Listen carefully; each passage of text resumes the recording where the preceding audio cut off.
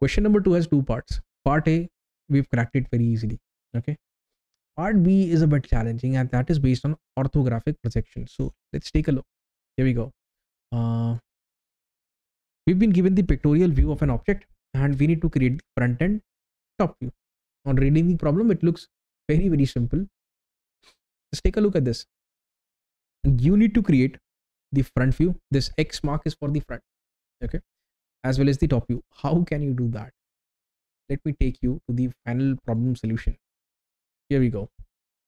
So here is the partition line above which you have the front view, and that's the top view. In the question, even in the question paper's note, we have been given that use the first angle method of projection.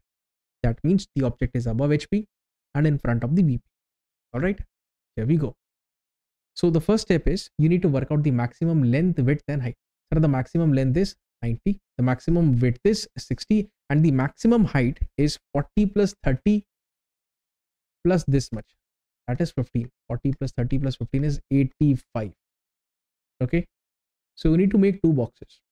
From the front, you will see the length and the height, length and the height. And as I've just demonstrated, the length is 90 and the height is 85.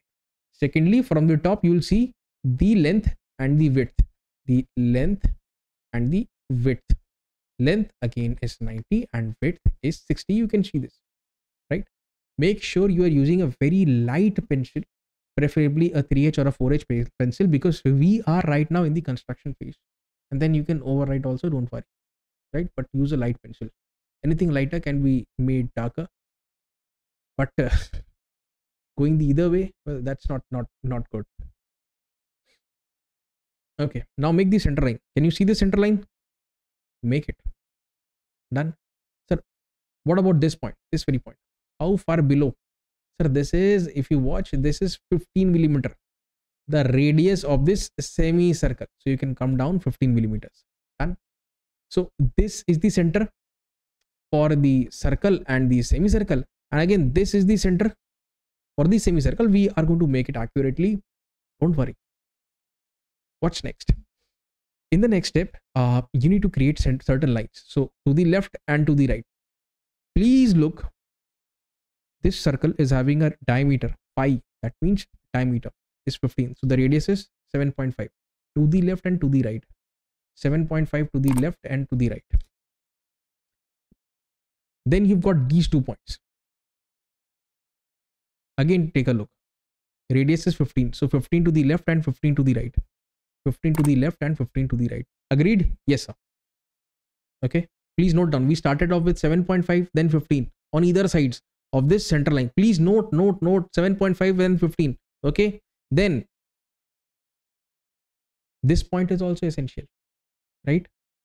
Because from here you can see a hidden line. The edge is not visible. Therefore, we are going to use a dashed line to represent its hidden feature. But how far is this point from the center line? That is something that you need to decide. Please note that this distance is 25, half of 50, out of which this much we already know is 15. So 25 minus 15 is going to give you this value. This value is going to be how much? 10. Let me rewrite this again. This is how much? 10. Out of which this is already 6. This is 6. So the one left, this much, is 4. Okay. Agreed? Yes, sir. So let me produce this very point. This distance we know is 4. So 4, and between these 2 points, the distance is, sir, 15. So 15 plus 4 is going to give you 19. So 19 to the left and 19 to the right. Can you do this? Yes, sir, we can. We started off with 7.5, then 15, then 19. Again, on either side, to the left as well as right. Sir, then you can straight away go for this point. Add 6 more. 19 plus 6 is going to give you 25. You look here, this particular point on both the sides. 22 to the left and 22 to the right. Just do it. 22 to the left and 22 to the right. And then you can go for this very point. Okay. With respect to this 19, add 6 more. So 25. 25 to the left and to the right. 25 to the left and 25 to the right. Done? Okay. Till now, we are absolutely clear, right?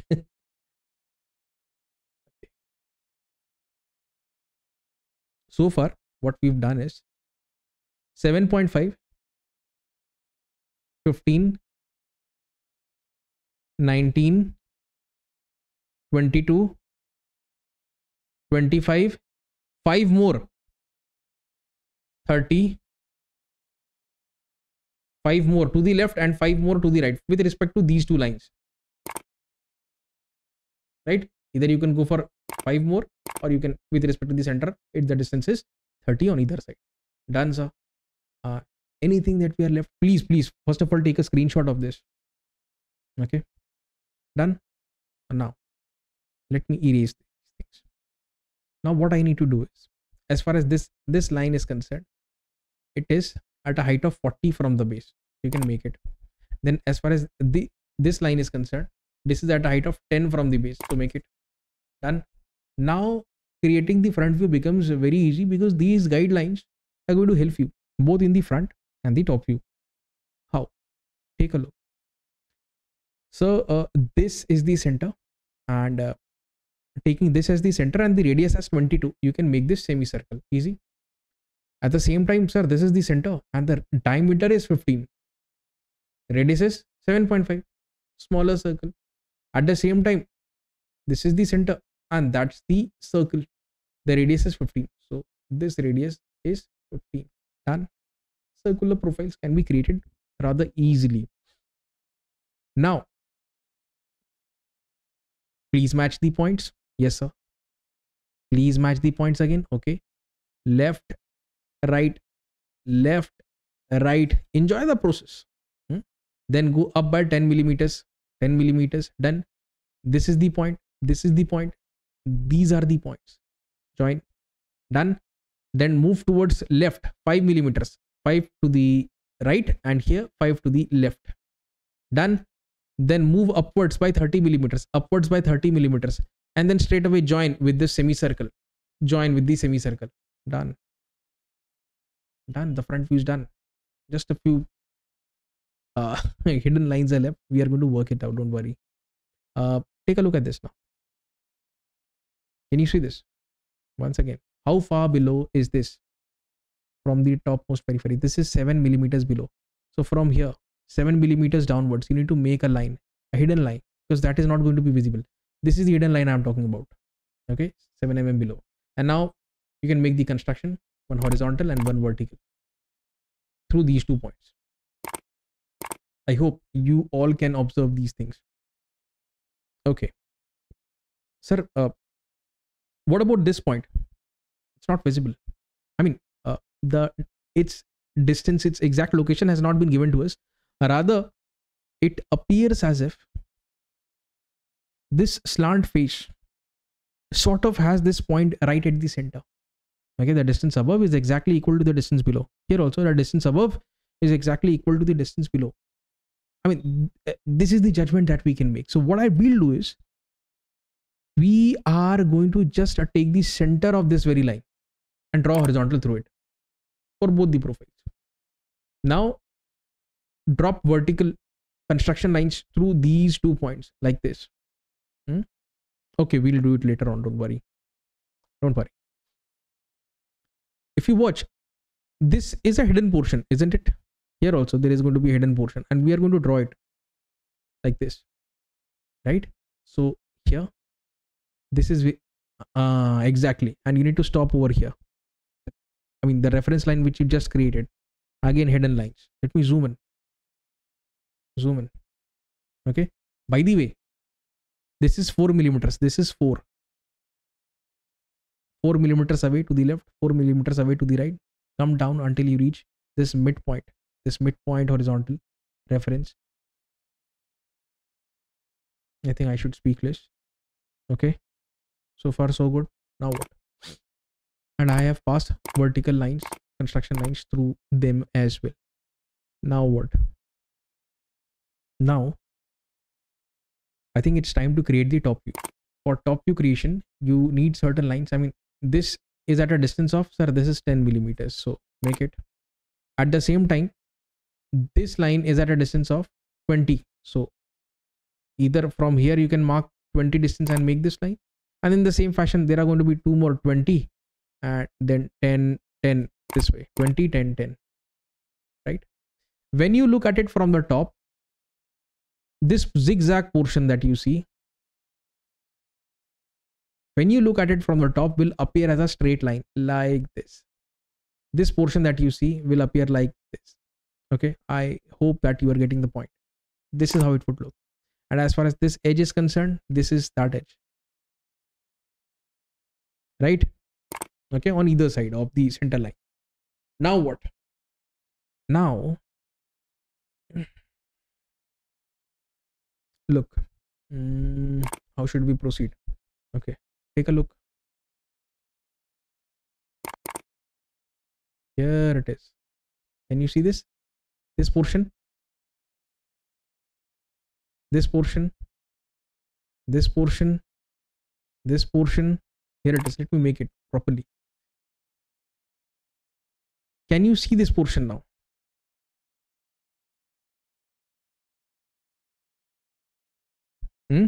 Let me create it. Here it is. Okay, this is how you need to make it. I mean, basically what we've done is from here to the right, from here to the right, and then this way, and then this way to the left, and lock. Done. Okay, whatever you do in the left of the center line, you need to repeat the same to the right. They are going to be exactly mirror images. In the same fashion, take a look now. This line, this line, this line, this line, this line, this line. Done. This is what you need to do. Your top view is almost created, with a few more enhancements in the what is left. This portion is left. Okay, so we already have the guidelines, so you can see these are the guidelines. It is going to begin here and end here, again begin here and end here. Let me make it. Done. What else, sir? The hidden feature.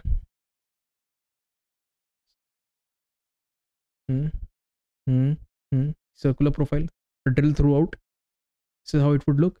And this portion, this edge is not going to be visible from the top, and therefore where does it start? Here, here, here, and dashed lines for hidden features. Done.